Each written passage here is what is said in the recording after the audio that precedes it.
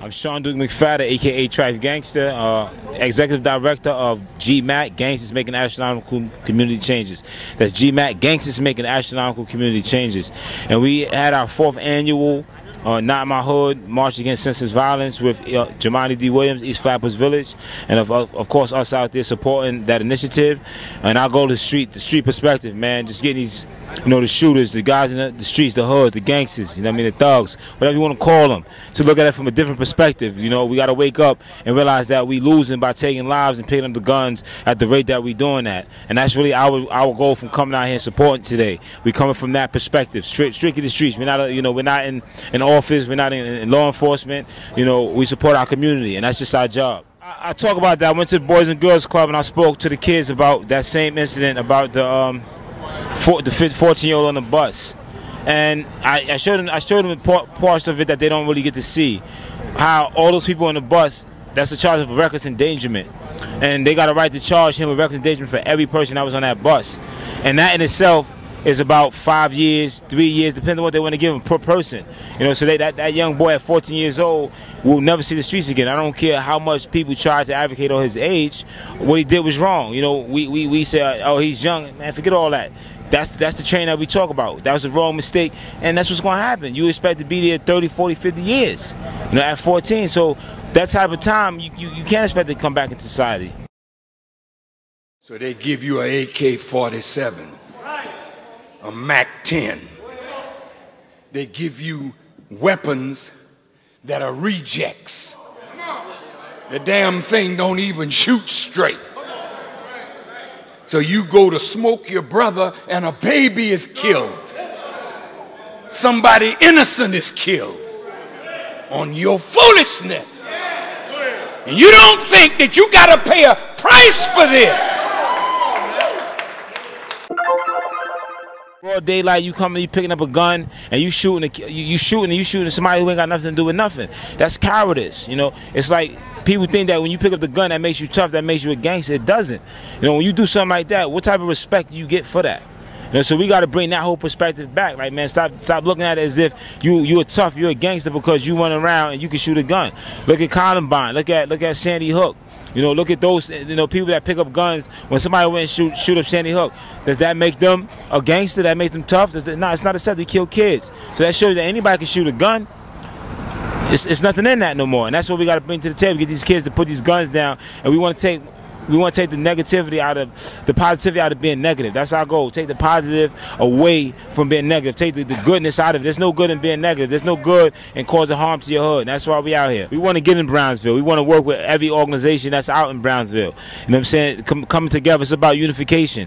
So if we unify and go to these communities and say, Brownsville, y'all need us. We need help. Y'all need help out here. We need help out here. Because even though we may not live directly out there, that's our community. So we want to do everything that we can to support Brownsville. And you guys are used to talking down the potential. Explain how that works. Yeah, we talk them down. I was talked down. I was in a gunfight many years ago, and I actually had holes in my jeans. And I was lurking like 6 in the morning in the lobby of my building, and I saw the guy. He was actually selling crack to somebody, and I'm waiting for him to finish selling crack because where I come from, we deal with morals and principles. So I don't want to hit anybody that was innocent. And as I'm waiting for him, his brother, who's I'm very his brother, me and his brother was very close, and his brother was coming down to see him and saw me. And when he saw me, he knew what I was waiting for his brother, and he actually began to talk to me. And he actually talked me down from shooting his brother. Me and his brother ended up talking it out. So that concept was something that later on, as I made my change in my life, was something that I grasped, and I realized how it works for me, and that's what we do. If somebody is going to pull out a gun and shoot, somebody always knows. So if you get people to step up before that gunfire comes out and say, yo, listen, nah, it's not really worth it. Look at what the situation is. Then you talk people out of shooting. You have more people now aggravating the situation, inciting the situation, and we got to stop the incitation and bring down the level by being the ones who talk it down. That's the whole concept. Don't shoot, I want to grow up. Don't shoot, I want to grow up. Listen to the message. It's very important to understand why we out here. Don't shoot, I want to grow up. When I say that, I'm not speaking for myself because I've grown up.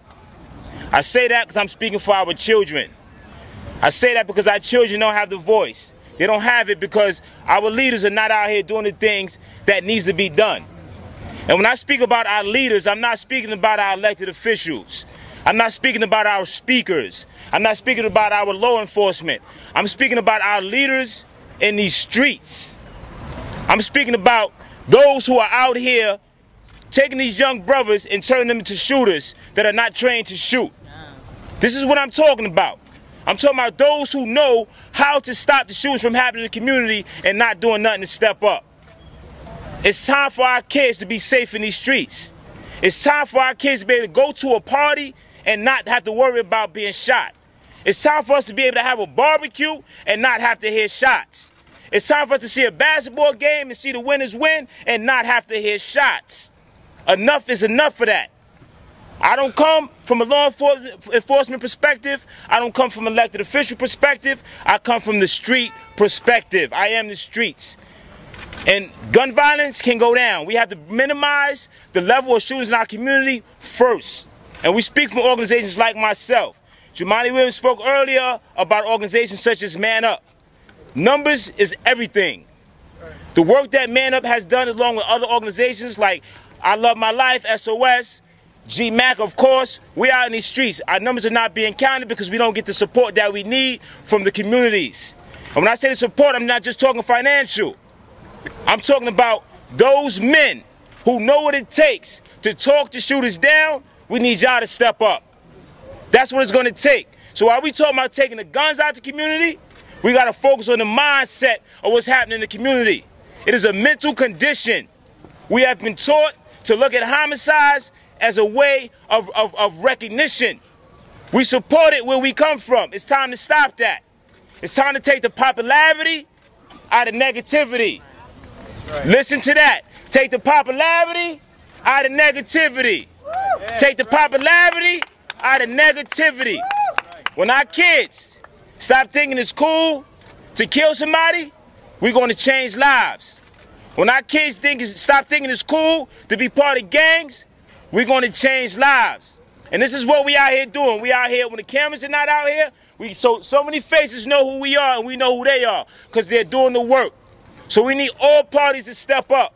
We need people that we know are in these streets to come to us. If you made that change in your life and you know what it takes, come to us. It's actually a job. If you ain't got a job, we're going to help you get a job. A job being out in these streets and stopping our kids from killing each other. That is our mission, and that's what we out here to do. Thank you. Gun violence affects us. Dustin Yee's mother is from Glenwood. She now lives upstate New York because she couldn't hear the gunshots anymore. When her son died, it changed her life. So sometimes we think it's just that person, that life that's lost, that's affected, but we don't think about the family. Think about a person having to hear gunshots and can't sleep, can't think, and gotta leave where they were comfortable because their son or their daughter or their brother, their sister lost their life. And right here, as we stand in front of New York Trash Cafe, young Dustin Yeats, great potential, basketball player, music artist, coming out of this club one day, lost his life, and there's never been a conviction in his death.